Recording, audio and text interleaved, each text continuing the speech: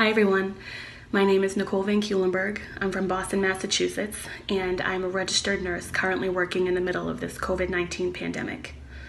I feel very fortunate to be working and have a job during this time, but as many of you are aware, there are many families that aren't as fortunate and they're out of work and struggling.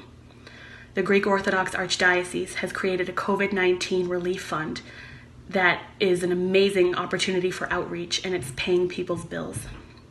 This money, however, needs to be raised and donated by all of you. I've donated and you can too. If you're able, I truly believe that it's our duty to help our fellow brothers and sisters in Christ during this time, and hopefully we can ease some of this hardship. We may be apart right now, but we're not alone. Stay safe.